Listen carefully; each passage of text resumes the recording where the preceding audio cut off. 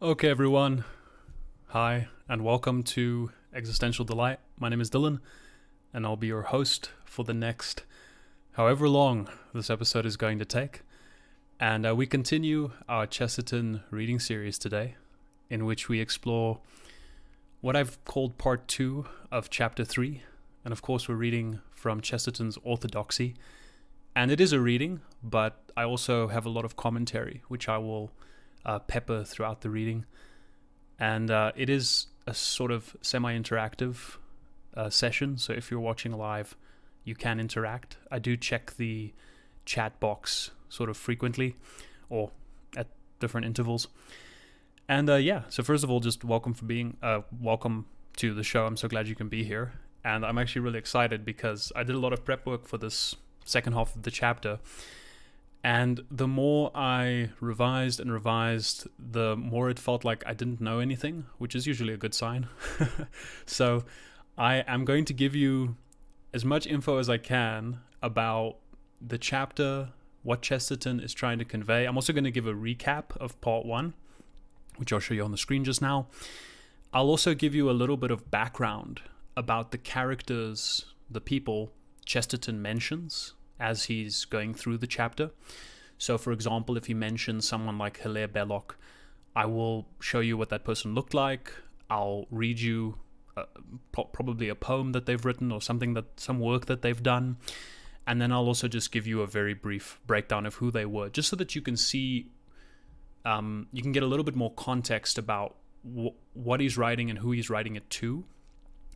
And I've also found that actually makes the book more alive when you see the connections it makes to the world and what the world was like at that time. Okay, so this is going to be a very relaxed session. I'm really not going to rush through this. Part 1, I sort of had a time limit of an hour. This one, I predict will go probably longer than an hour, just because I'm not going to rush it. I'm just going to take my time through this. So if you do watch the whole thing live, awesome. If you're watching this, I guess from my point of view, from my perspective now, if you're watching this in the future, you'll probably be able to see how long it is, and you can just decide where you want to jump off. Okay, so hope you're all doing well. Let's have a look, and let's start off with just something to get our minds in the right mood for Chesterton, and that's by reading Chesterton. But I'm not going to read you something from Orthodoxy. I'm just going to read you a very short poem that Chesterton wrote. And it's one of my favorite poems. I think it's really beautiful. And I'll read it to you. It's called The Christ Child. This doesn't really relate to the chapter, but it's such a beautiful poem that I found this morning. And I've reread it a bunch of times today, and I think that you'll enjoy it. So let's just start off with this. And I think if you're new to Chesterton, it sort of shows you how he can create a sense of reverence through his words really easily. Or he makes it seem easy. Okay, so the Christ child lay on Mary's lap. His hair was like a light. Oh, weary, weary were the world, but here is all aright. The Christ child lay on Mary's breast. His hair was like a star. Oh, stern and cunning are the kings, but here the true hearts are. The Christ child lay on Mary's heart. His hair was like a fire. Oh, weary, weary is the world, but here the world's desire. The Christ child stood at Mary's knee. His hair was like a crown, and all the flowers looked up at him, and all the stars looked down. Okay, so pretty short poem, but I just love those last 4 lines. The Christ child stood at Mary's knee. His hair was like a crown, and all the flowers looked up at him, and all the stars looked down. Beautiful. So that's Chesterton. If you want to go and check out that poem, it's called The Christ Child. And this is going to take us into basically a recap of part 1. I'm going to give a very brief recap of what we discussed in part 1 and how that relates to this part, because I don't want to just jump into part 2 without giving you a recap, just so you can at least sort of find your footing of where we are. However, if you haven't seen part 1, this recap is not going to be fully substantial for all the ideas in part 1. So I would recommend, if the recap interests you, that you go back and watch part 1 video. And of course, if you haven't seen chapter 1 or chapter 2, you can also find those on my channel. So I'll link all of those in the description of this stream when I get a chance. Okay, so let's start with a recap. And what I've done for you guys is I've actually created some slides just to make things a little bit simpler. And this will just basically summarize what we covered in the first part of this chapter. So the chapter is called The Suicide of Thought. And in part 1, we went through a few ideas. And what I've done is I've just taken each idea, I've sort of given it a point, and then I'll just elaborate on it a little bit. And like I said, this is just a summary. These go a lot deeper than I'm going to go here. If you want to hear a little bit more depth to these points, I recommend going back to part 1. Okay, so number 1, the modern world is full of the old Christian virtues gone mad. Why have they gone mad? This is a good question. They've gone mad because they've been isolated and separated from each other. So you find that some scientists care for truth, but their truth is pitiless, while some humanitarians only care for pity, and their pity is often truthful. So the problem is not that we don't have the virtues. We actually have all the virtues. The problem is just that the virtues have been separated from each other. They've been isolated from one another. And when the virtues don't work in a cohesive whole, you end up in situations where, let's say somebody is trying to be loving, and they feel that, you know, love is paramount. I must be loving as a virtue. But let's say that they've separated it from the virtue of, let's say, honesty. So this person might need to tell somebody the truth, because that would actually be the loving thing to do. But if they've separated love from truth, in other words, if they've isolated the virtues from each other, both are going to suffer. Because when you're truthful, you might lack the necessary love to taper the truth, or to temper the truth so it doesn't destroy the person. But you also, when you're being loving, you need to incorporate some truth. You need to incorporate truth, because you're not really being loving if you're not being honest with the other person, especially if they're in a really awful situation, right? So going back to the recap slide. So the problem is not that we have a lack of heart. We've actually got a lot of heart. Our heart is just it just isn't in the right place. Okay, that's the first idea Chesterton explores. He then goes on to continue this idea, but he focuses specifically on humility. Okay, so humility, or, you know, humbleness, being humble, is meant to restrain two things primarily: arrogance and humanity's endless appetite. We really are insatiable. You give us what we think we want, and once we get it, we're not satisfied. We want more, right? So Chesterton makes a really interesting point, which is that you cannot enjoy anything without humility. You can't even enjoy pride.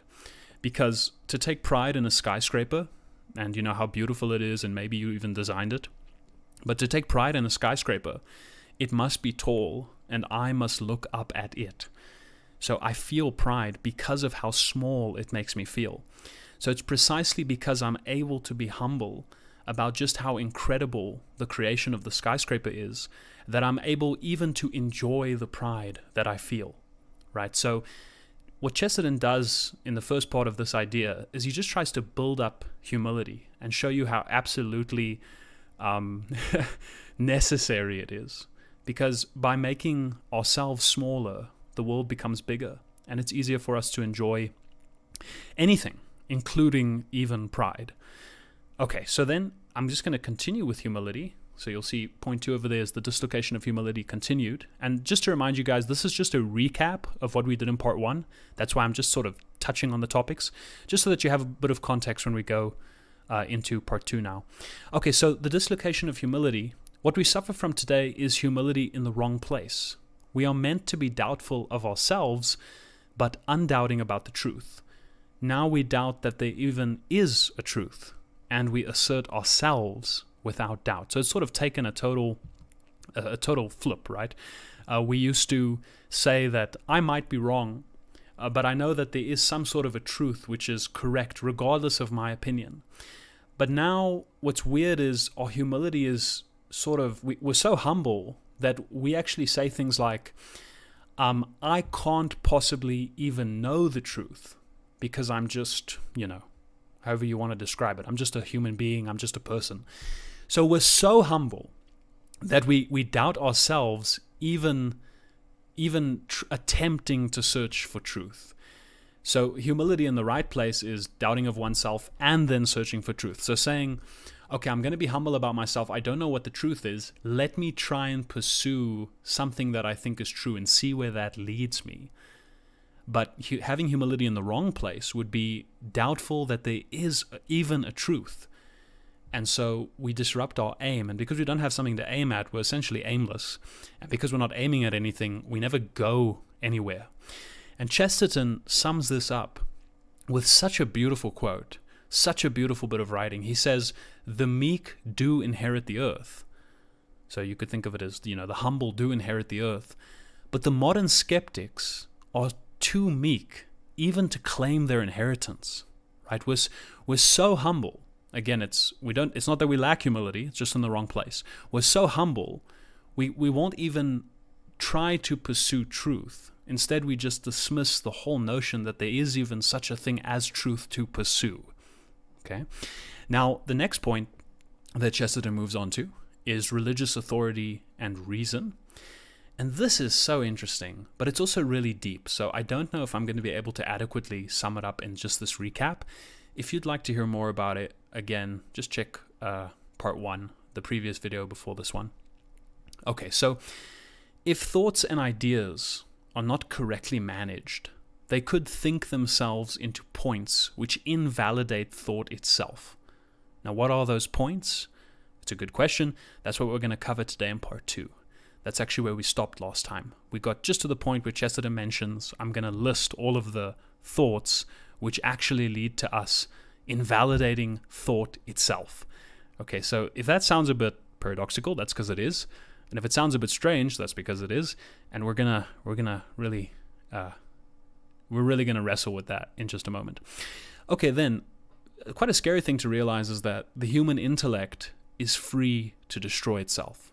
One generation could literally prevent the existence of the next generation. In Orthodoxy, Chesterton says something like, either by all joining a monastery and not having children, or if we all just jump into the ocean, basically if we all just commit suicide, one generation, the intellect, is free to destroy itself. We could literally end this great journey humanity's been on. Now, religious authority was reared as a barrier to prevent this. Okay, so this is one of the big arguments Chesterton makes, is that religious authority is actually one of the ways we try to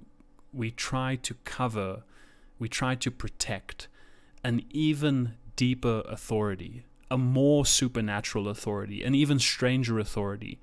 Religious authority is trying to protect the most supernatural authority of all. What is that? Well, it's the authority of a person to think. Okay, now if this sounds strange, that's because it is. We're gonna dig into it in a moment. Okay, so religious authority was reared as a barrier to prevent this from getting to the point where we have thoughts which invalidate thought itself. And appealing to the authority of reason instead of religious authority doesn't really help, because as Chesterton says, quote, "Once things were wildly questioned, reason could be questioned first." In other words, the authority of reason is not exempt from the modern fashions of thought which end thought itself. The authority of reason, if somebody says, come on, have reason, the authority of reason itself can be and has been questioned, brought into question, in the same way religious authority has. Okay, let's jump on to recap part 3. And I am going to switch off these recaps in a moment, and then you'll be able to see me and we'll just talk. But so far, I hope you're all with me. If for some reason the audio cuts out or something like that, just let me know in the chat. Okay, so far, we've looked at the fact that, and I'll just jump back for a moment, the modern world is full of the old Christian virtues gone mad. They're mad because we've separated them and isolated them from one another.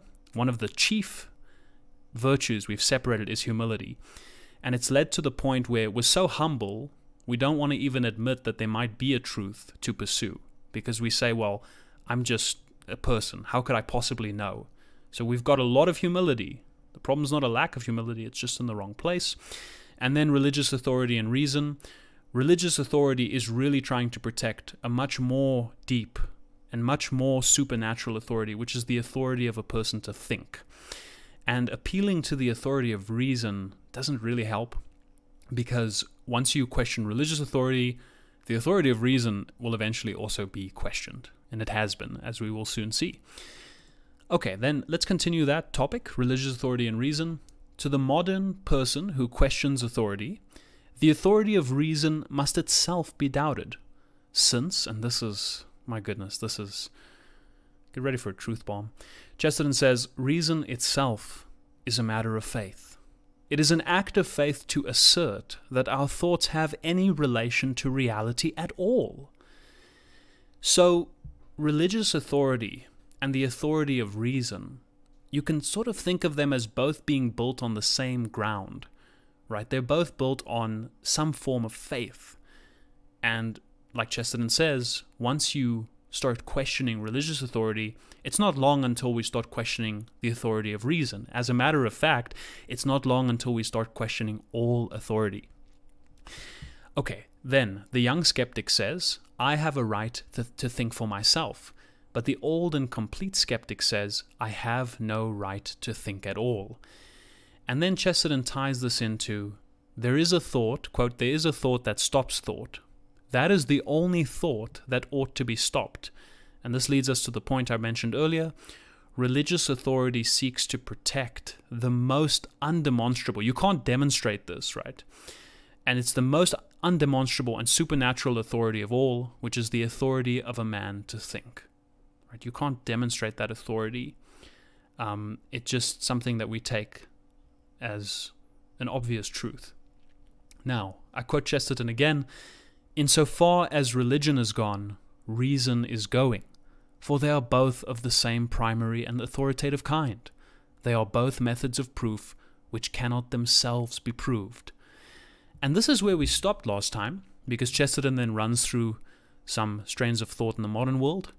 And these thoughts we're gonna go through now have this weird quality of stopping thought itself. And what we're gonna do is we're actually gonna read the chapter now, and we're gonna go through them one by one. And this actually takes us to part 2. And I think you can already kind of get an idea of why Chesterton has titled this chapter The Suicide of Thought. Because the big point he's making here is that thought and certain ideas can actually lead us to a point where our own thoughts end up ending thought, which is so paradoxical and so beautiful, but we're going to dig into it now. And at this point, we're going to turn to the book. I'm just going to read a little bit, and then we'll reflect as we go. Okay, so we're about halfway through chapter 3. And this is where we begin with part 2. So Chesterton basically mentions that religious authority and the authority of reason are of the same kind. They're essentially based on faith. And so then he says, lest this should be called a loose assertion, just in case you think I'm just saying something, I'm not backing this up. Chesterton then says, it is perhaps desirable, though dull, to run rapidly through the chief modern fashions of thought, which have this effect of stopping thought itself. Now, it's very key here that he mentions run rapidly, because Chesterton is not going to go into great detail. He's not going to give you a full apologetical argument for each of these, each of these modes of thought. He's not here interested in, in nailing the hammer in the coffin of all of these different arguments. He's just going to give you an overview. So don't expect him to go completely deep into any one of these. He just wants to lay them out for you. Okay, so the first one is materialism and the view of everything as a personal illusion. So already there, he's already listed 2, right? So materialism and the view that of everything as a personal illusion, which you could think of as a type of solipsism. I'm going to put a slide up in a moment so you can see all of these different ideas listed out.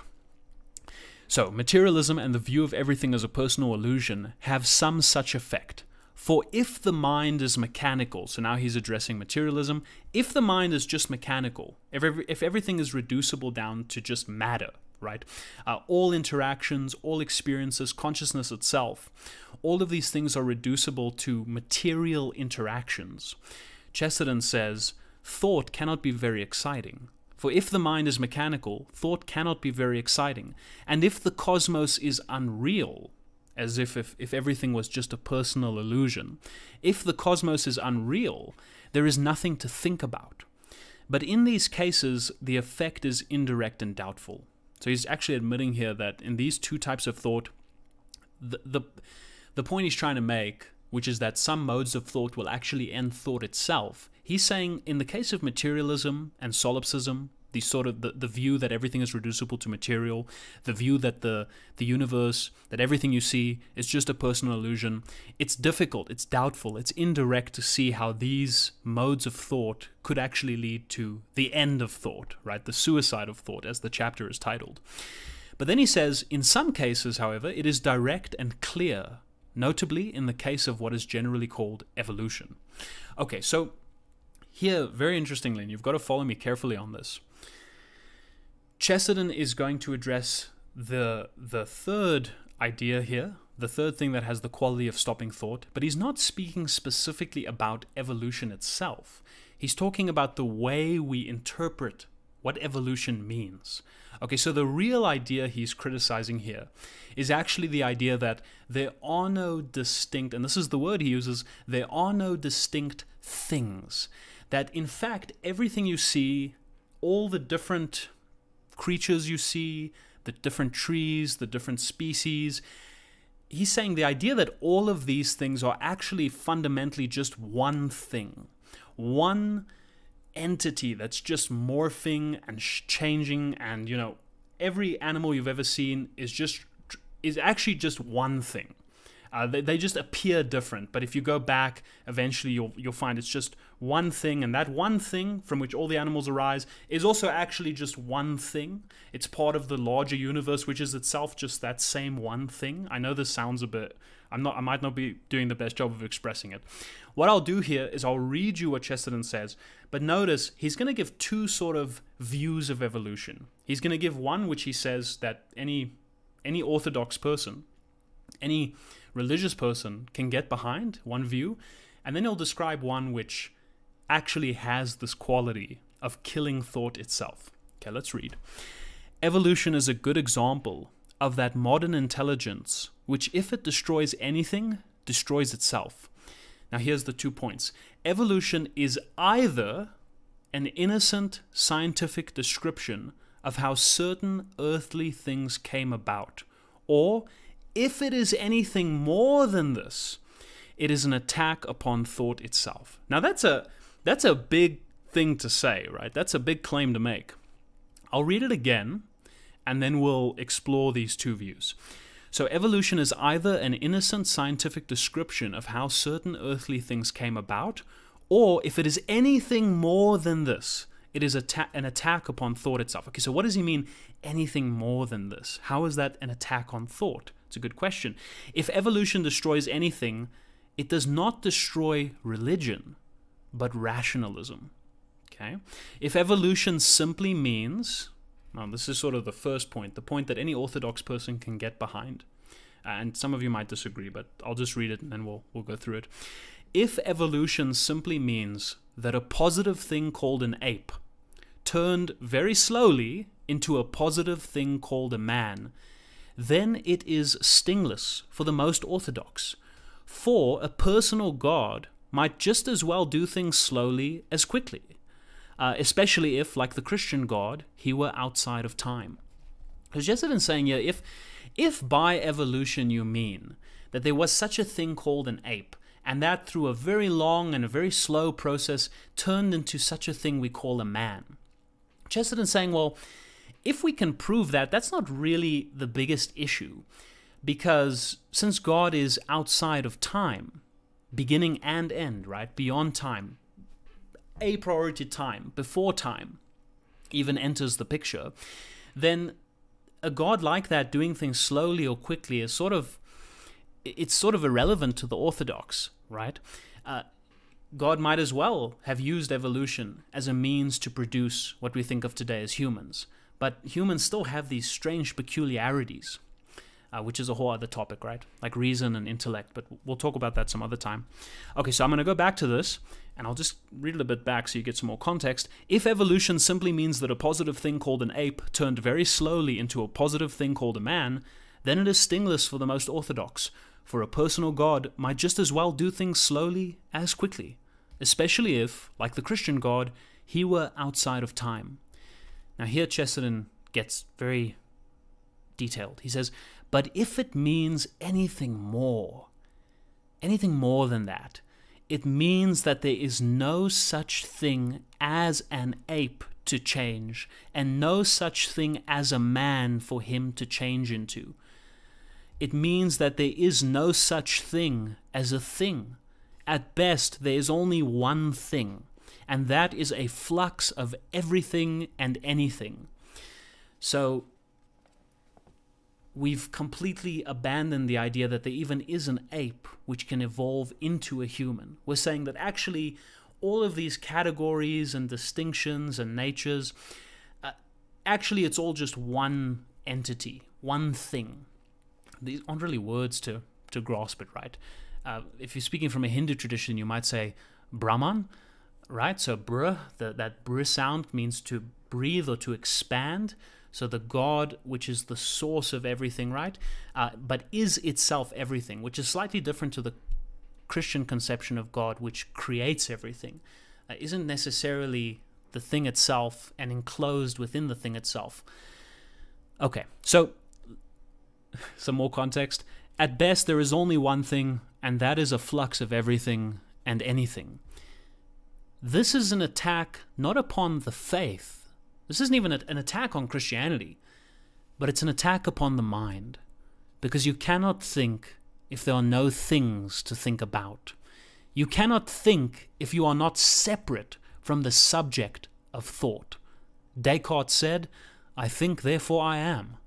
The philosophic evolutionist reverses and negatives the epigram. He says, "I am not, therefore I cannot think." Okay, so far we've looked at materialism, the view that everything is a personal illusion, a sort of solipsism. We've now looked at this idea that there are actually no things, that everything you experience is just the flux of one thing that's playing a game on itself, if you want to take that approach. It's delighting itself with its own creations. I don't think that really adequately answers the problem of suffering, but that's another topic.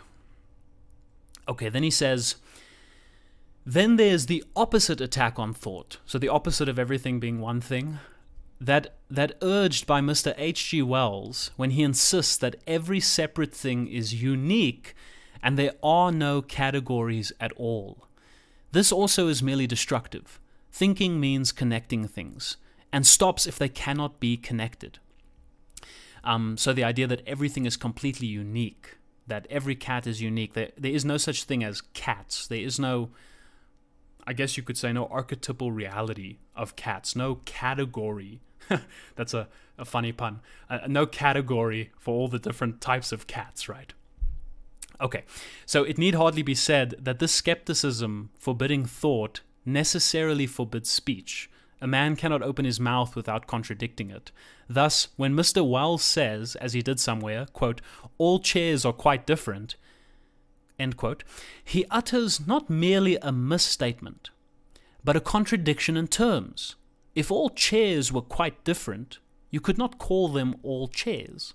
So Chesterton is saying there are categories of things, first of all, and also that the different things we see are not, they have a distinct identity. They're not just one meshed flux of unity. There's actually some, I mean, why are there boundaries between objects? Why do I feel the sense of self and you feel, and I experience you as other?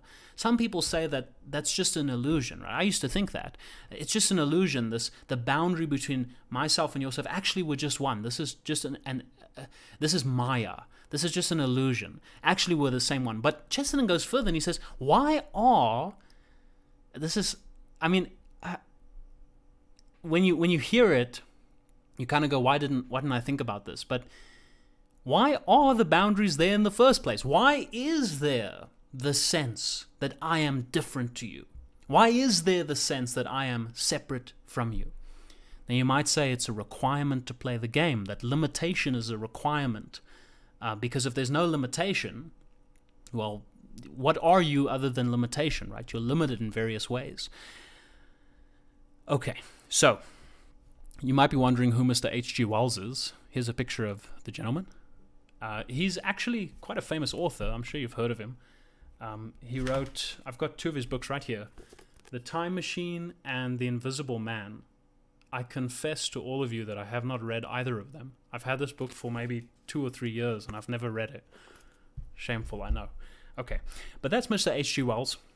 And just in case you want a little bit of a background, I'm not going to go into too much depth, but I'll just read you a very brief biography. Herbert George Wells was an English writer, prolific in many genres. He wrote dozens of novels, short stories, and works of social commentary, history, satire, biography, and autobiography. His work also included 2 books on recreational war games. Okay, so Chesterton is addressing Mr. H.G. Wells here in this chapter, right? And he says, then there's the opposite attack on thought, that urged by Mr. H.G. Wells when he insists that every separate thing is unique and there are no categories at all. This also is merely destructive. Thinking means connecting things, and stops if they cannot be connected. It need hardly be said that the skepticism forbidding thought necessarily forbids speech. A man cannot open his mouth without contradicting it. Thus, when Mr. Wells says, as he did somewhere, all chairs are quite different, he utters not merely a misstatement, but a contradiction in terms. If all chairs were quite different, you could not call them all chairs. Okay, then Chesterton moves on to the next mode of thinking that has the propensity, the possibility of ending thought itself. And he says, akin to these is the false theory of progress, which maintains that we alter the test instead of trying to pass the test. Okay, that's really powerful. I'll read that again. Akin to these is the false theory of progress, which maintains that we alter the test, we change the test, instead of trying to pass the test. We often hear it said, for instance, what is right in one age is wrong in another. This is quite reasonable if it means that there is a fixed aim, and that certain methods attain at certain times and not at other times.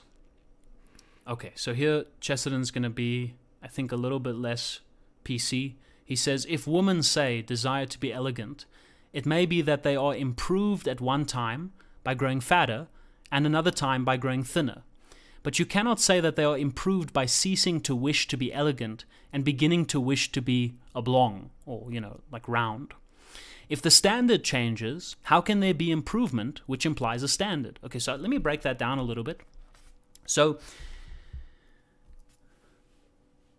we try and alter the test instead of trying to change the test. So real progress, right? Good progress is we have an ideal. We have something that we are pursuing. There's something that we're aiming at. We're trying to get there. And that ideal needs to stay consistent. What changes is our pursuit of the ideal. We look at where we're not matching the ideal and we try to reach it. So Chesterton is saying here, suppose that the ideal for one time for women was to be elegant. In some cultures, it might be seen as elegant to be larger, fatter. In some cultures, it might be seen as elegant to be skinnier, to be thinner, right? But we haven't changed the goal. We haven't changed the ideal. We have different ideas of what the ideal is, but we still know we want to be elegant, right? Then Chesterton says, but you cannot say that they are improved by ceasing to wish to be elegant. You can't say that we've gotten closer to being elegant. We've gotten closer to the ideal. We've gotten closer to the goal by removing the goal, right? By changing the ideal.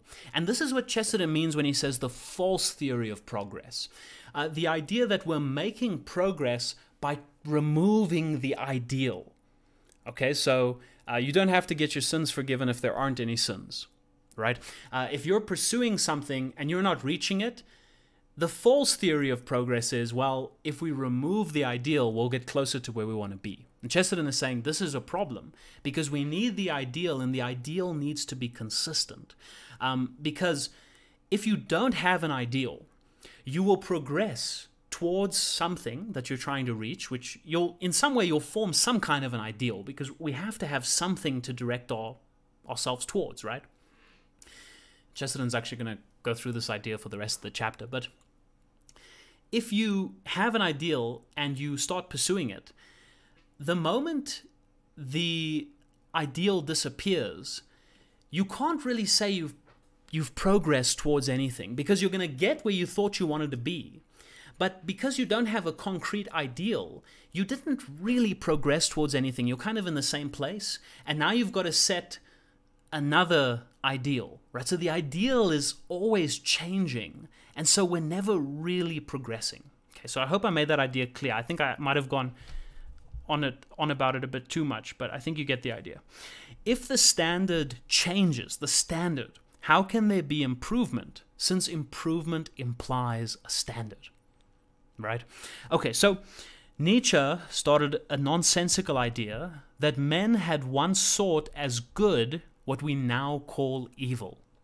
So what we today call evil, let's say being selfish, being a coward, maybe, Nietzsche said, and this is just Chesterton's summary of it, that at one time, what we today consider evil, the selfishness, perhaps, abandoning someone, backstabbing someone, people used to pursue these things as good, and now we say they're evil. So Nietzsche is basically saying that the standard has changed, right? We now have a different standard from them. Okay, now watch what Chesterton says. If it were so that, men had once sought as good what we now call evil, if it were so, we could not talk of surpassing or even falling short of them, because we're using different standards. I can't say that I'm in a better position, because when I say better, I'm assuming that there's a standard, right? But according to Nietzsche, we're using completely different standards. So maybe those guys did something barbaric, but if I believe that was just their standard, then, well, I can't really say anything. I can't say it was wrong to commit that evil. I can't say it was, because that's just my standard of good and evil, right? So listen to what Chesterton says. He says, if it were so, we could not talk of surpassing or even falling short of them. How can you overtake Jones if you walk in the other direction? Right? We're not even walking in the same direction. We're not even walking towards the same aim, right? We're in completely different directions. So you can't even make a comparison. Nietzsche can't even say that things are better now than they were then, because he's using his standard, and by his own logic, they were using a completely different standard to even make their decisions. You cannot discuss whether one people has succeeded more in being miserable than another succeeded in being happy. It would be like discussing whether Milton was more puritanical than a pig is fat. The categories just don't match, because there's no unifying standard, right? If somebody says that there's a standard of right and wrong, then they can look at their standard of right and wrong, and they can reflect on history, and they can say, well, by my standard, that was an evil thing to do, or that was a very good thing to do. The question then becomes, well, where do you get your standard? How do you ground your standard? And this becomes a really interesting question of morality. Just for the interest of time, we'll probably come back to it, but I'm going to move on to the next point. And Chesterton now explores a pretty interesting idea. Let's say that you made change itself the ideal. So this thing that we're pursuing, that we're trying to reach. And by the way, whenever you create a goal or an ideal, you're actually creating a judge at the same time, because your own goal, the thing that you're trying to reach, because you're not there yet, it actually judges you. Let me give you an example. So imagine that you tell yourself tomorrow morning you're going to wake up at 5 o'clock and you're going to wake up earlier, you're going to exercise, you're going to eat healthier, and you set up all of these goals for yourself. And then you go to bed. And let's say you sleep really well, the alarm is set, and you wake up, you hear the alarm, and instead of getting up and doing all the things you said you were going to do, which is your goal, right? It's up here, it's judging you. Instead of doing that, you kill the alarm and you keep sleeping. And you oversleep and you sleep until 9 o'clock. You then wake up and realize that you've overslept and you're late, right? The question to consider is how do you feel now? What kind of emotional state are you in? And you quickly realize that you feel kind of terrible because you've set a goal, you've set something that you wanted to accomplish, and now because you didn't reach it, the fact that you set that goal is itself causing you to feel judgment. And the higher you elevate your goal, the more judgment you're going to feel. And sometimes you can set a goal so high that before you even start, you feel inadequate. You feel that you can't do it because the goal just seems so high. So this is interesting because the highest possible goal is also going to be the highest possible judge, because you can't separate those two things, because your goal judges you because you're not currently reaching it, right? So if you're a Christian and Christ to you is the ultimate goal, then Christ is also the ultimate judge, right? Which fits so perfectly with the theology. So we can't pursue anything without ascribing value to it and being willing to feel judged by the fact that we're not currently reaching the goal. And so the thing to realize is that it's better to have a goal and not to reach it than to have no goal, right? It's better to have a goal and feel judgment than to have no goal at all, because a lot of people, they feel the judgment that they're getting because they're not reaching their goals. And so what do? They have no goals at all, right? Which is not the right approach. Even if you're falling short of your goal, it's better to have something and to stumble forward at least. Okay, so that was a huge tangent. Let's now go back to the point I was making, which is that Chesterton is now going to explore an interesting idea, which is we could make change itself the ideal, right? Let's say that a person did that. I'll read you what Chesterton says. He says, "It is true that a silly man, might make change itself his object or ideal. But as an ideal, change itself becomes unchangeable. If the change worshipper wishes to estimate his own progress, he must be sternly loyal to the ideal of change. He must not begin to flirt gaily with the ideal of monotony." Right? So an ideal, by definition, is something consistent that you're working your way towards. But change, by definition, is something not consistent, right? It's always changing. So Chesterton's just pointing out that progress itself cannot progress. You can't set change as an ideal because it itself defies the very meaning of the word ideal. I hope that makes sense. So the same is true with progress. You can't set progress as an ideal because ideal is something that is steady and consistent, and progress by definition means something that is changing. So we can progress towards an ideal, but if progress is our ideal, when we reach our ideal, we haven't really reached it because we just need to keep progressing. It is worth remark in passing that when Tennyson, in a wild and rather weak manner, welcomed the idea of infinite alteration in society, infinite change, he instinctively took a metaphor which suggests an imprisoned tedium. He wrote, "Let the great world spin forever down the ringing grooves of change." He thought of change itself as an unchangeable groove, and so it is. Change is about the narrowest and hardest groove that a man can get into. The main point here, however, is that this idea of a fundamental change in the standard, a fundamental alteration in the standard, is one of the things that makes thought about the past or future simply impossible. The theory of a complete change of standards in human history, does not merely deprive us of the pleasure of honoring our fathers, it deprives us even of the more modern and aristocratic pleasure of despising them.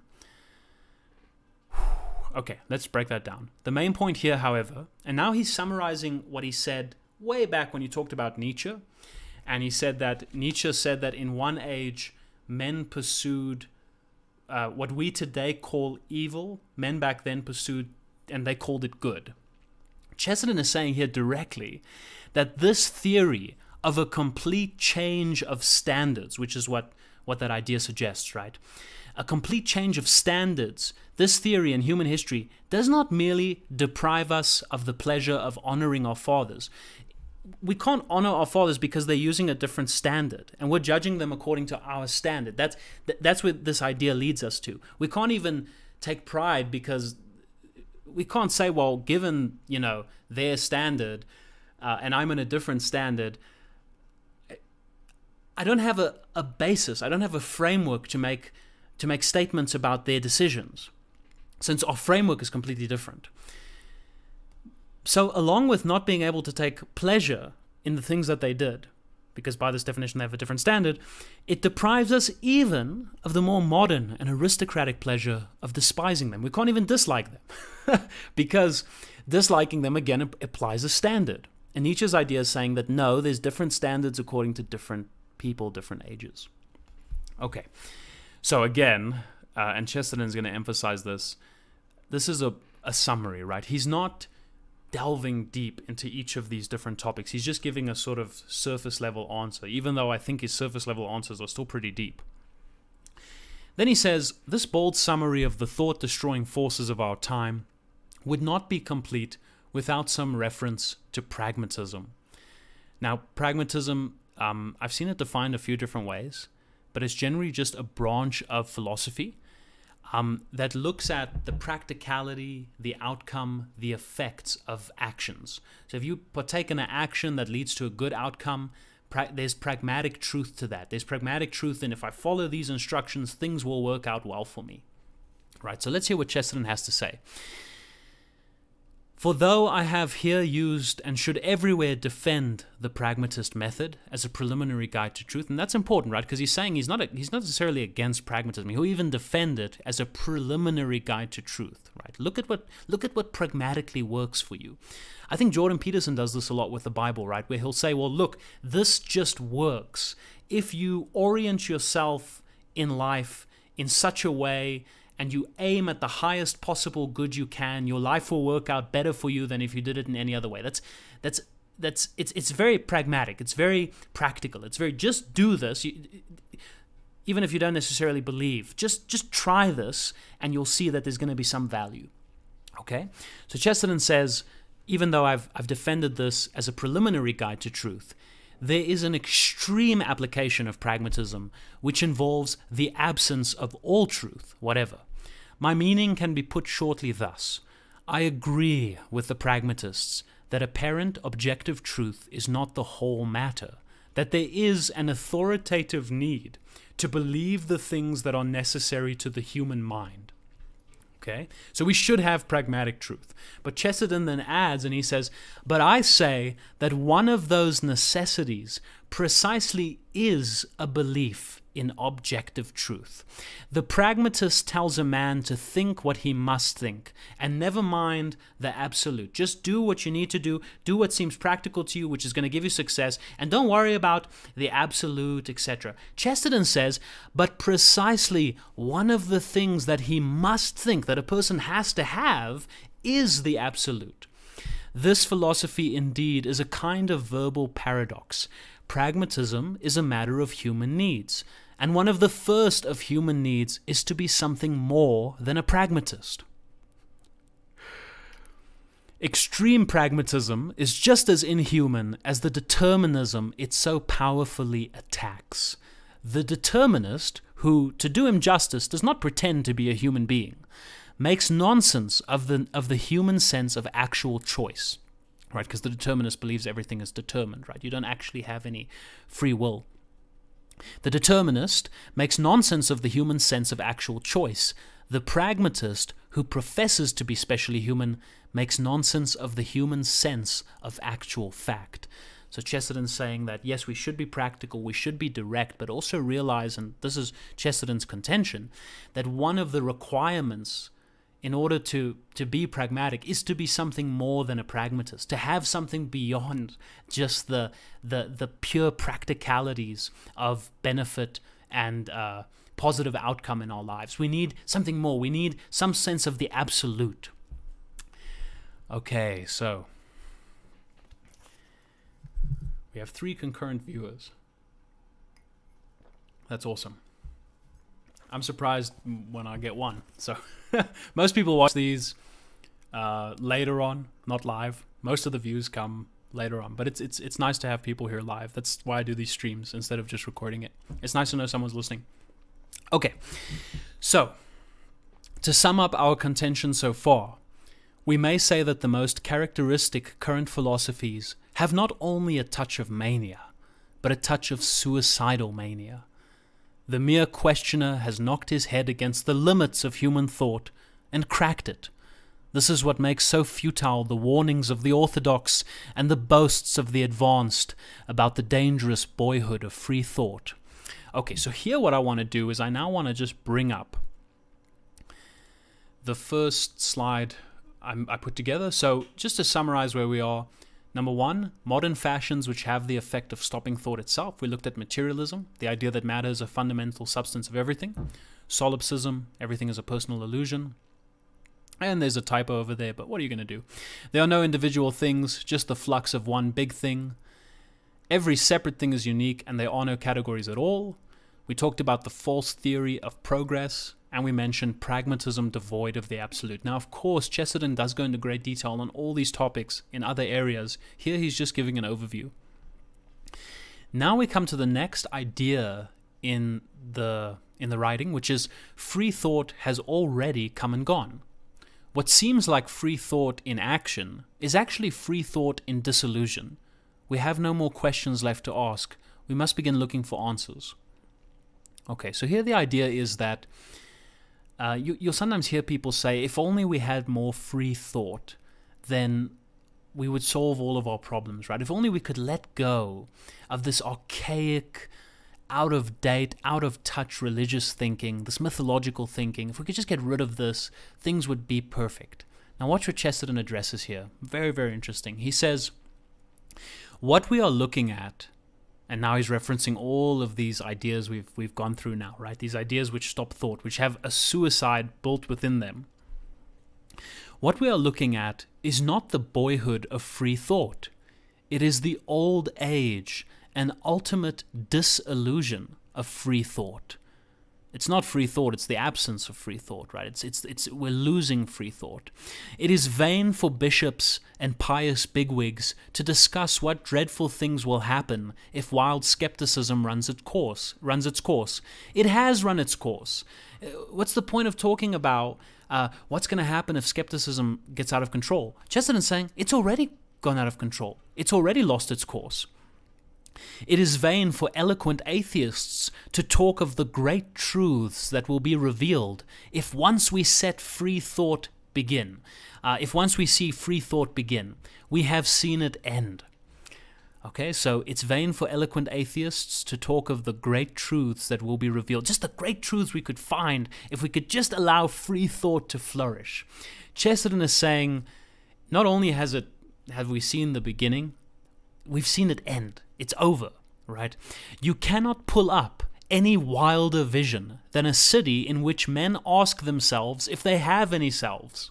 Right? There's just an example of this free thought that we've already allowed just to go really anywhere, to the point where you have a city of men which ask themselves if they even have any selves. That's the pinnacle of free thought, right? It's not necessarily a good thing, is Chesterton's point here.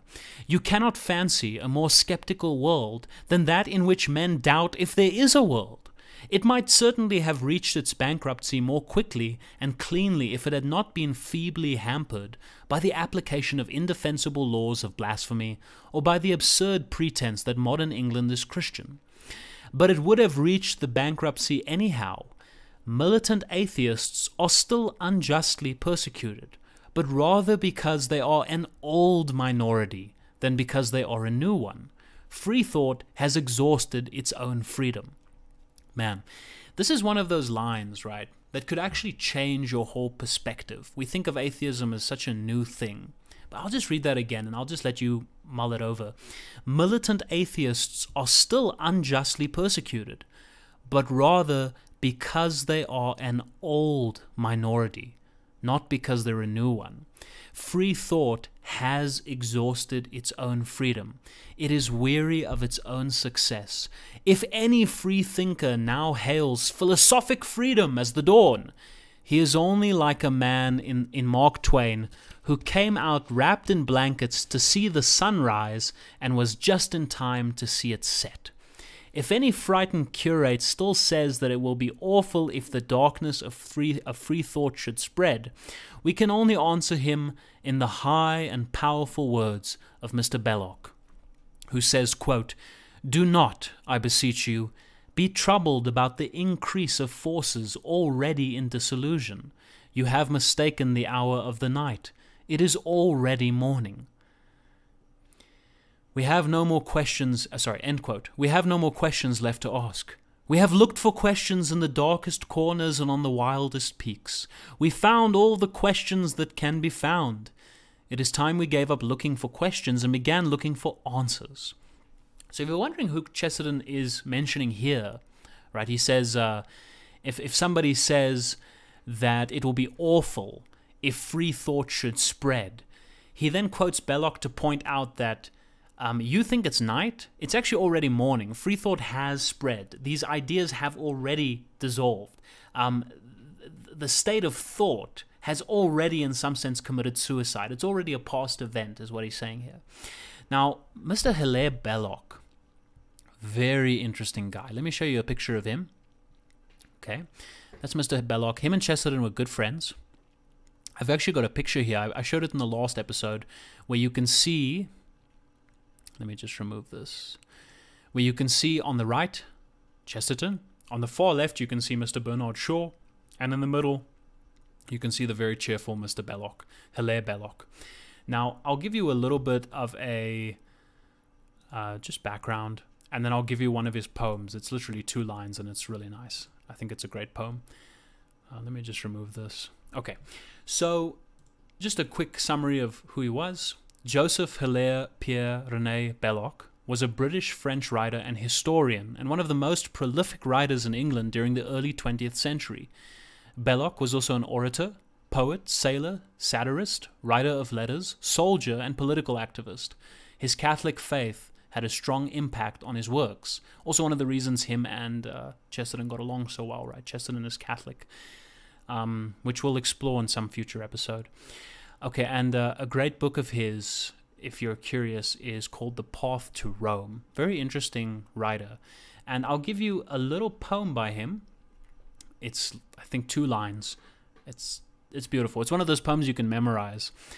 It says, "When I am dead, I hope it may be said, his sins were scarlet, but his books were red. When I am dead, I hope it may be said, his sins were scarlet, but his books were red." Okay, when I am dead, I hope it may be said, his sins were scarlet. So scarlet's like a very rich red, right? Sort of almost got an orangey tone to it. But his books were red.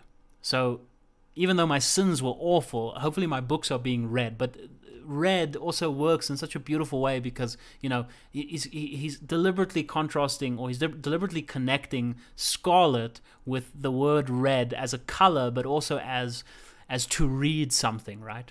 When I'm dead, I hope it may be said, his sins were scarlet, but his books were red. I guess his wish came true, right? People are still reading Belloc. More and more. Okay, let's take him away for now. Okay, so that was another tangent. Let's move on to the next point, which is now what Chesterton's going to do is he's going to turn his sights to a specific topic, which is the worship of will. So what happens is, like we mentioned earlier, people start questioning religious authority and saying we should listen to the authority of reason, right? But like we said, religious authority and the authority of reason are essentially both based on the same metaphysical substructure, the same foundation. Both are essentially putting trust in something that you cannot prove in itself. You cannot prove the authority of reason in itself. You cannot prove necessarily the authority of religious authority in itself. And so once we start questioning religious authority, it doesn't take long before we start questioning the authority of reason. Now, when that happens, some thinkers then appeal not to the authority of reason or religious authority. They appeal to the authority of the will. Okay, willpower. And there's some differences between, well, as far as I know, there's some differences between will and willpower, and there's some intricacies there, but we don't need to go there right now. Let's explore this next idea that Chesterton's going to take us into, which is the idea of the worship of will. And so our mental ruin has been created by wild reason, not by wild imagination. Seeing that reason destroys, certain thinkers claim that the ultimate authority lies in will, not in reason. Every act of the will is actually an act of limitation, so to choose anything is to reject everything else. You cannot praise an action for showing will, because that is merely to say that it is an action.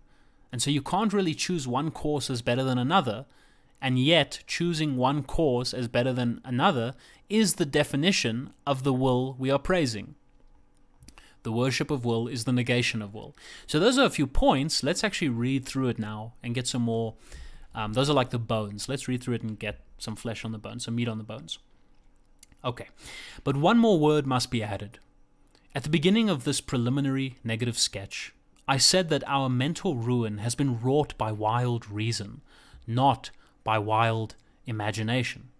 A man does not go mad because he makes a statue a mile high, but he may go mad by thinking it out in square inches. Now, one school of thinkers has seen this and jumped at it as a way of renewing the pagan health of this world. They see that reason destroys, but will, they say, creates. The ultimate authority, they say, is in will, not in reason. The supreme point is not why a man demands a thing, but the fact that he does demand it. I have no space to trace or expound this philosophy of will.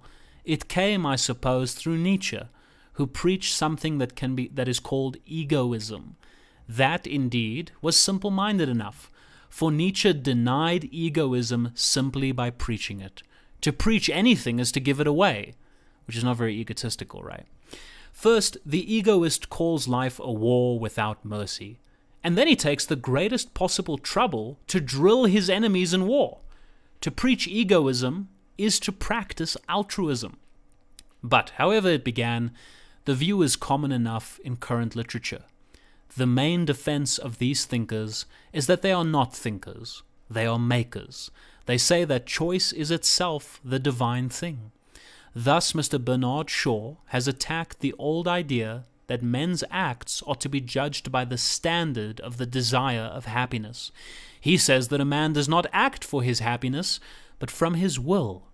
He does not say, jam will make me happy, but I want jam. And in all this others follow him with yet greater enthusiasm. Mr. John Davidson, a remarkable poet, is so passionately excited about it that he is obliged to write prose. He publishes a short play with several long prefaces. This is natural enough in Mr. Shaw, for all his plays are prefaces. Mr. Shaw is, I suspect, the only man on earth who has never written any poetry. But that Mr. Davidson, who can write excellent poetry, should write instead laborious metaphysics in defense of this doctrine of will, does show that the doctrine of will has taken hold of men. Even Mr. H.G. Wells has spoken in its language, saying that one should test acts not like a thinker, but like an artist, saying, I feel this curve is right, or that line shall go thus. They are all excited, and well they may be. For by this doctrine of the divine authority of will, they think they can break out of the doomed fortress of rationalism. They think they can escape. But they cannot escape. This pure praise of volition ends in the same breakup and blank as the mere pursuit of logic. Exactly as complete free thought involves the doubting of thought itself, so the acceptation of mere willing actually paralyzes the will. Mr. Bernard Shaw has not perceived the real difference between the old utilitarian test of pleasure, clumsy of course and easily misstated, and that which he propounds. The real difference between the test of happiness and the test of will is simply that the test of happiness is a test and the test of will is not. You can discuss whether a man's act in jumping over a cliff was directed towards happiness. You cannot discuss whether it was derived from will. Of course it was. You can praise an action by saying, you can praise an action by saying that it is calculated to bring pleasure or pain, to discover truth or to save the soul. But you cannot praise an action because it shows will. For to say that is merely to say that it is an action. By this praise of will, you cannot really choose one course as better than another. And yet, choosing one course as better than another is the very definition of the will you are praising. The worship of will is the negation of will. To admire mere choice is to refuse to choose. If Mr. Bernard Shaw comes up to me and says, "Will something," that is tantamount to saying, "I do not mind what you will." And that is tantamount to saying, "I have no will in the matter." You cannot admire will in general because the essence of will is that it is particular. A brilliant anarchist like Mr. John Davidson feels an irritation against ordinary morality, and therefore he invokes will. Will to anything. He only wants humanity to want something. But humanity does want something. It wants ordinary morality. He rebels against the law and tells us to will something or anything. But we have willed something. We have willed the law against which he rebels. All the will worshippers, from Nietzsche to Mr. Davidson, are really quite empty of volition. They cannot will. They can hardly wish. And if anyone wants proof of this, it can be found quite easily. It can be found in this fact, that they always talk of will as something that expands and breaks out. But it is quite the opposite. Every act of will is an act of self-limitation. I'm sure that's got to be a famous quote. Every act of will is an act of self-limitation. So when we will something, in some way we're limiting ourselves. How? In what way? Okay, well, let's explore, because Chesterton is going to give us a few great examples here. When you choose anything, you reject everything else. That objection, which men of this school used to make to the act of marriage, is really an objection to every act, because every act is an irrevocable selection and exclusion. Just as when you marry one woman, you give up all the others, so when you take one course of action, you give up all other courses. When you will to do one thing, in that same moment, you're sacrificing something else, right? Okay, so if you become King of England, you give up the post of beadle in Brompton. If you go to Rome, you sacrifice a rich, suggestive life in Wimbledon. It is the existence of this negative or limiting side of will that makes most of the talk of the anarchic will worshippers little better than nonsense. For instance, Mr. John Davidson tells us to have nothing to do with "thou shalt not." But it is surely obvious that "thou shalt not" is only one of the necessary corollaries of "I will." I will go to the Lord Mayor's show, and thou shalt not stop me. Anarchism abjures us to be bold, creative artists and care for no laws or limits. But it is impossible to be an artist and not care for laws and limits. Art is limitation. The essence of every picture is the frame. Wow. It is impossible to be an artist and not care for laws and limits. Art is limitation. The essence of every picture is the frame.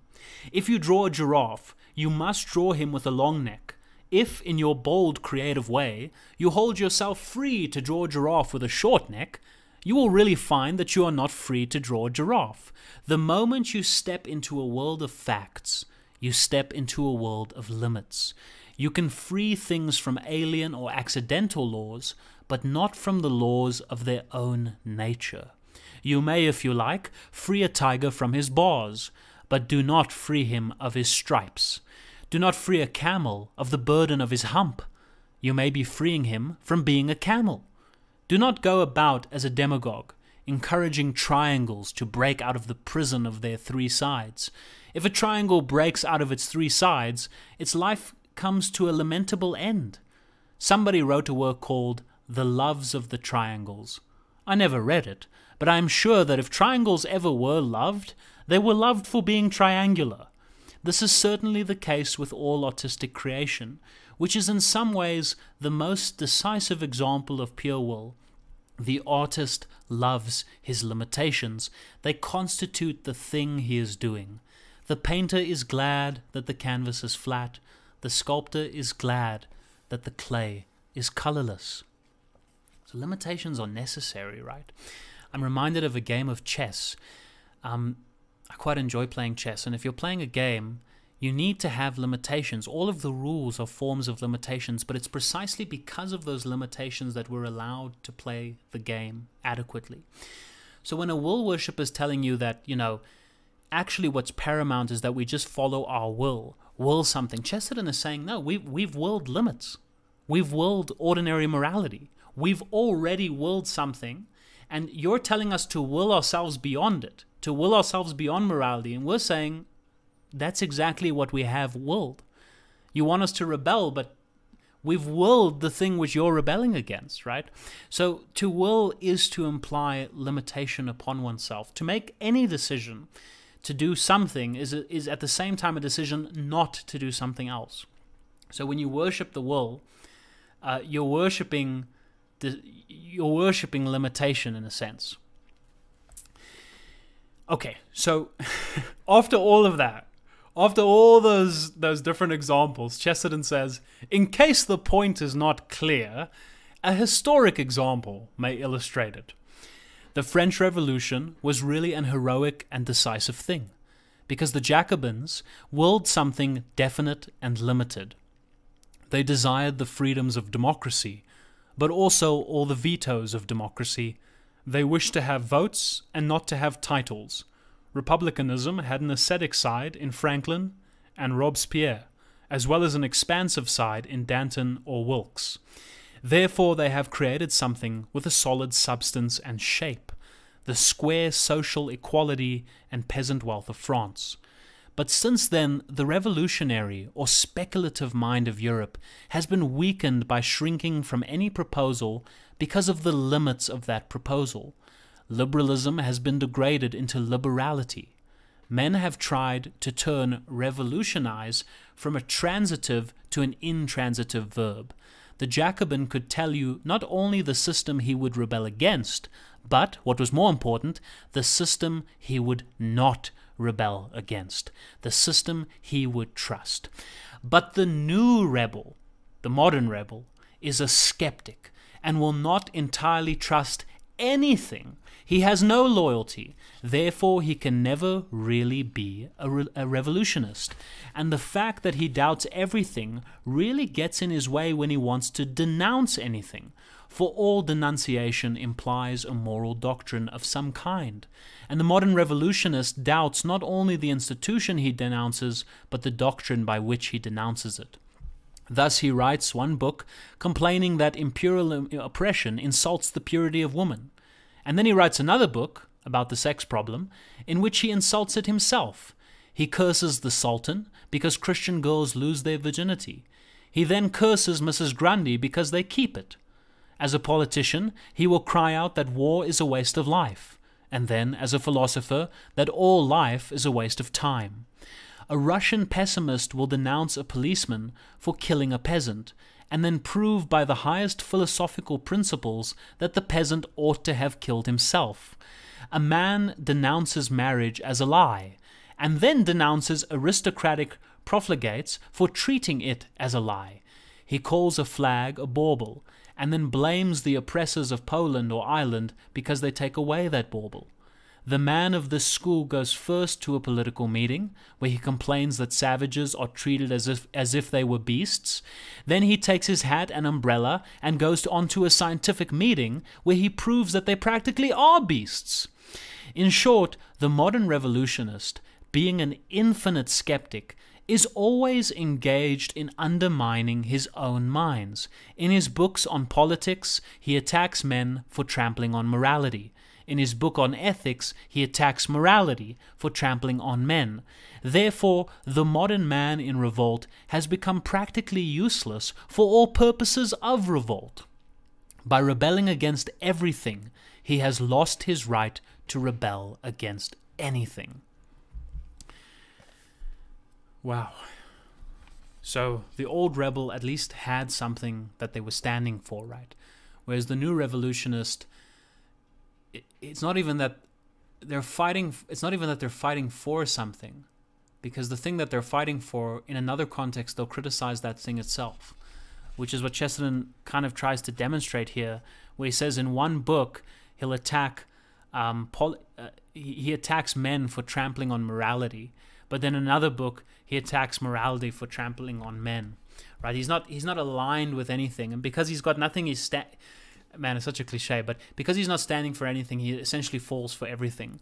Because he can't represent anything, because anything that he would represent, he's also a skeptic of that thing itself. In fact, he's a skeptic of the very notion that he can reach conclusions, which is a scary thing to think about. Sometimes you read Chesterton, right? This is written like 100 years ago, and it feels like he's writing about the world today, right? It's actually incredible. Okay, so we're actually getting to... Looks like we're almost at the end. Like I said, this is going to be a long episode, so I'm going to keep going. We're almost at the end, but man, this has been a lot of fun. I hope some of you are enjoying this as much as I am. This is really interesting. It may be added that the same blank and bankruptcy can be observed in all fierce and terrible types of literature, especially in satire. Satire may be mad and anarchic, but it presupposes an admitted superiority in certain things over others. It presupposes a standard. So even satire, which is basically, in a sense, absurd, right? It's not necessarily trying to take itself very seriously. But even satire assumes that there is a better and a worse. So even satire assumes there's a standard. When little boys on the street laugh at the fatness of some distinguished journalist, they are unconsciously assuming a standard of Greek sculpture. They are appealing to the marble Apollo, and the curious disappearances of satire from our literature is an instance of the fierce things fading for want of any principle to be fierce about. Nietzsche had some natural talent for sarcasm. He could sneer, though he could not laugh. But there is always something bodiless and without weight in his satire, simply because it has not any mass of common morality behind it. He is himself more preposterous than anything he denounces. But indeed, Nietzsche will stand very well as the type of the whole of this failure of abstract violence. The softening of the brain, which ultimately overtook him, was not a physical accident. If Nietzsche had not ended in imbecility, Nietzscheanism would end in imbecility. Thinking in isolation and with pride ends in being an idiot. Every man who will not have softening of the heart must at last have softening of the brain. This last attempt to evade intellectualism ends in intellectualism, and therefore in death. The sortie has failed. The wild worship of lawlessness and the materialist worship of law end in the same void. Nietzsche scales staggering mountains, but he turns up ultimately in Tibet. He sits down beside Tolstoy in the land of nothing and nirvana. They are both helpless, one because he must not grasp anything, and the other because he must not let go of anything. The Tolstoyan's will is frozen by a Buddhist instinct that all special actions are evil. But the Nietzscheanite's will is quite equally frozen by his view that all special actions are good. For if all special actions are good, none of them are special. They stand at the crossroads, and one hates all the roads, and the other likes all the roads. The result is, well, some things are not hard to calculate. They stand at the crossroads. Here I end, thank God, the first and dullest business of this book, the rough review of recent thought. After this, I begin to sketch a view of life which may not interest my reader, but which at any rate interests me. In front of me, as I close this page, is a pile of modern books that I have been turning over for the purpose, a pile of ingenuity, a pile of futility. By the accident of my present attachment, I can see the inevitable smash of the philosophies of Schopenhauer and Tolstoy, Nietzsche and Shaw, as clearly as an inevitable railway smash could be seen from a balloon. They are all on the road to the emptiness of the asylum, for madness may be defined as using mental activity so as to reach mental helplessness, and they have nearly reached it. He who thinks he is made of glass thinks to the destruction of thought, for glass cannot think. So he who wills to reject nothing wills the destruction of will, for will is not only the choice of something, but the rejection of almost everything. I think I'm going to try and break that down a little bit. A good friend of mine, shout out to Keenan, he recently asked me about this point, and I thought about it quite a bit.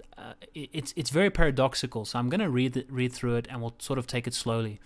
But it says, so he who wills to reject nothing. Okay, that's the first point. I will to reject nothing. In other words, I will everything. Everything is permitted. I will everything.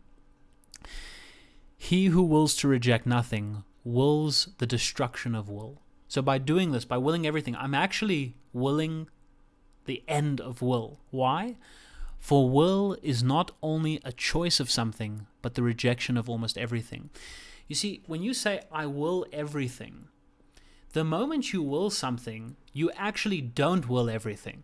The moment you will something, if I will to accept a job at this company, I'm at the same time not accepting. I'm willing not to accept all of the other available jobs which I might be able to take, right?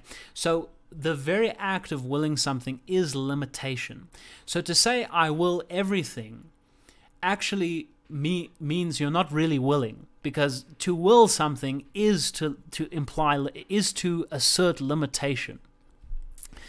Okay, so I'll read it one more time. So he who wills to reject nothing wills the destruction of will. For will is not only the choice of something, but the rejection of almost everything. And as I turn and tumble over the clever, wonderful, tiresome, and useless modern books, the title of one of them rivets my eye. It's called Jeanne d'Arc by Anatole France. I have only glanced at it, but a glance was enough to remind me of Renan's Veille de Jesus. It has the same strange method of the reverent skeptic. It discredits supernatural stories that have some foundation simply by telling natural stories that have no foundation. Because we cannot believe in what a saint did, we ought to pretend that we know exactly what he felt. But I do not mention either book in order to criticize it, but because the accidental combination of the names called up two startling images of sanity which blasted all the books before me. Joan of Arc was not stuck at the crossroads either by rejecting all the paths like Tolstoy or by accepting them all like Nietzsche. She chose a path and went down it like a thunderbolt. So she's not willing everything, right? Accepting all roads, but she's also not, she's also denying will. She's also not denying will. She's also saying she's not saying I'm not gonna choose anything, right? Which would be the sort of Tolstoyan, more Buddhist approach. I'm not gonna pursue anything, and Nietzsche's sort of I will everything. She's not doing that. She's making a choice, is what he's saying. She chose a path and went down it like a thunderbolt. Yet Joan, when I came to think of her, had in all that was true either in Tolstoy or Nietzsche, all that was even tolerable in either of them. I thought of all that is noble in Tolstoy, the pleasure in plain things, especially in plain pity, the actualities of the earth, the reverence for the poor, the dignity of the bowed back. Joan of Arc had all that, and with this great addition, that she endured poverty as well as admiring it. Whereas Tolstoy is only a typical aristocrat trying to find out its secrets. And then I thought of all that was brave and proud and pathetic in poor Nietzsche, and his mutiny against the emptiness and timidity of our time. I thought of his cry for the ecstatic equilibrium of danger, his hunger for the rush of great horses, his cry to arms. Well, Joan of Arc had all that, and again with this difference, that she did not praise fighting, but fought. We know that she was not afraid of an army, while Nietzsche, for all we know, was afraid of a cow. Tolstoy only praised the peasant. She was the peasant. Nietzsche only praised the warrior. She was the warrior. She beat them both at their own antagonistic ideals. She was more gentle than the one, more violent than the other. Sort of taking the best qualities of both, right? Yet she was a perfectly practical person who did something, while they are wild speculators who do nothing. It was impossible that the thought should not cross my mind that she and her faith had perhaps some secret of moral unity and utility that has been lost. And with that thought came a larger one, and the colossal figure of her master had also crossed the theatre of my thoughts. The same modern difficulty which darkened the subject matter of Anatole France also darkened that of Ernest Renan. Renan also divided his hero's pity from his hero's pugnacity. Now notice we're going right back to the idea that we explored at the beginning of this chapter, right? Which is the separation of values.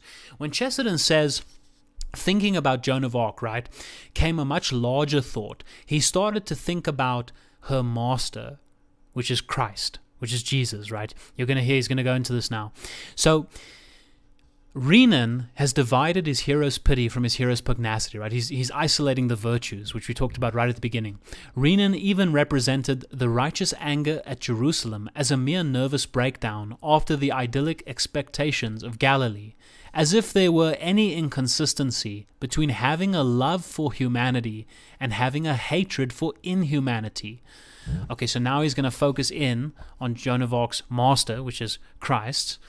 Altruists with thin, weak voices denounce Christ as an egoist.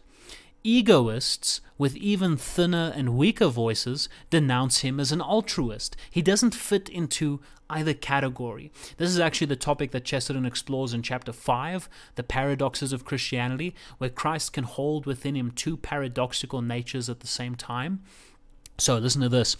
In our present atmosphere, such cavils are comprehensible enough. The love of a hero is more terrible than the hatred of a tyrant. The hatred of a hero is more generous than the love of a philanthropist. There is a huge and heroic sanity of which the moderns can only collect the fragments. There is a giant of whom we see only the lopped arms and legs walking about, because the moderns have torn the soul of Christ into silly strips labeled egoism and altruism, and they are equally puzzled by his insane magnificence and his insane meekness. His insane, the fact that he's God, but at the same time his insane level of humility, that he can hold within him these two contrasting virtues at the same time. And this relates to what he's saying about Joan of Arc, right? Because she's pointing out that Nietzsche approached things one way and Tolstoy approached them another way, but he mentions that Joan of Arc had both at the same time. I'll just read that part again so I can just make that clear. Well, Joan of Arc had all that, and again with this difference. She did not praise fighting, but she fought. We know that she was not afraid of an army, while Nietzsche, for all we know, was afraid of a cow. Tolstoy only praised the peasant. She was the peasant. Nietzsche only praised the warrior. She was the warrior. She beat them both at their own antagonistic ideals. She was more gentle than the one and more violent than the other. Right? So she's got these two seemingly contradictory things held in tension. And he then says what moderns try and do with Christ altruists denounce him as too egotistical, and egotists denounce him as too altruistic, because Christ has both. He has the sheer magnificence of being God in the flesh, but he also has this insane humility to wash someone's feet, right? As God, the creator of everything, the level of humility involved, they can't square it with the fact that he is so magnificent. So they take what they want from Christ and they leave what doesn't apply to their understanding. So Chesterton ends with this. He says, "There is a giant of whom we see only the lopped arms and legs walking about. They have torn the soul of Christ into silly strips labeled egoism and altruism, and they are equally puzzled by his insane magnificence and his insane meekness. They have parted his garments among them, and for his vesture they have cast lots, though the coat was without seam, and from the top... His vesture they have cast lots, though the coat was without seam, woven from the top throughout." Okay, so notice he mentions silly strips of altruism and egoism. Now he's saying the altruists and the egoists are sort of taking bets. I want to get this part of Christ. I want to get this strip. I want to get the altruistic strip. I want to get the egoistic strip of his clothing, of his garments, right? But then Chesterton says they've cast lots, they've taken bets, but Christ's coat, Christ's vesture, his garments, they are woven. His vesture they have cast lots, though the coat was without seam. It wasn't strips. It's woven from the top throughout. So the insane humility and the insane the fact that he's extremely humble, but the fact that he's also God. Both those things come together in Christ. They aren't strips of him. He doesn't have an egoistic side and an altruistic side. There is simply the unified cooperating, working paradox that Christ can be the most incredible God and the most humble at the same time. And they can't understand that. They're looking for strips, but the coat is one seamless garment. Okay, so that is actually the end of chapter 3. We did it. The next chapter is chapter 4, the ethics of Alfland, which is probably going to be like 4 or 5 parts because it's such a deep chapter. It's probably the chapter in this book, Orthodoxy, which has had the biggest effect on me. It's really one of those chapters that can change the way you see the world, which is the great thing about Chesterton. So you're never the same person after you've read a little bit. And I just want to say a big thank you to all of you for being here. I hope that you enjoyed this. I know I got a little bit rambly at points, but I find that when I ramble a bit, usually that's when I stumble upon something useful or something interesting to say. I did a lot of prep for this one, and I tried to make it a little bit more easy to follow along with the slides that I put up, like these slides. So if you enjoyed this kind of approach to the topic, let me know. You can drop me a comment or leave me a like. I actually do read my feedback, so I'd really appreciate it if you could just give me some feedback. It helps me figure out what I can improve upon. And I really don't take feedback in a negative way. I just appreciate it. Even if it's like outright hate mail, that's okay. At least I've motivated you enough to write something. Okay, well, anyway, not to keep you too long, we are finished with this reading of Orthodoxy chapter 3. Next time we'll be looking at chapter 4. I hope you enjoyed it, ladies and gentlemen. Thank you so much for your time. Your time is the most valuable thing you have, so I hope I didn't waste any of it. I'm wishing you a wonderful week ahead, wherever you are on this planet. And I'll see you in the next video. This has been Existential Delight. If you want to support the channel, if you're new here, please consider subscribing. I've done readings like this for chapter 1, 2, 3, and 4 is coming up. I've also got Mere Christianity by C.S. Lewis on my channel. I'm going to continue that series at some point. And then I have a lot of other videos. I've got something coming out shortly which involves Slavoj Zizek, where he actually talks about Chesterton. Not everything on my channel is Chesterton related, but I'm a huge fan of his, and I just like to talk about what interests me, and right now it's Chesterton. So if you're into that, Please feel free to stick around. Please subscribe. Please leave a like. Appreciate your feedback. And please share this with a friend if you think they'd enjoy it. But on that note, my name is Dylan. This has been Existential Delight. Thank you so much for watching, and I'll see you in the next video. Goodbye for now.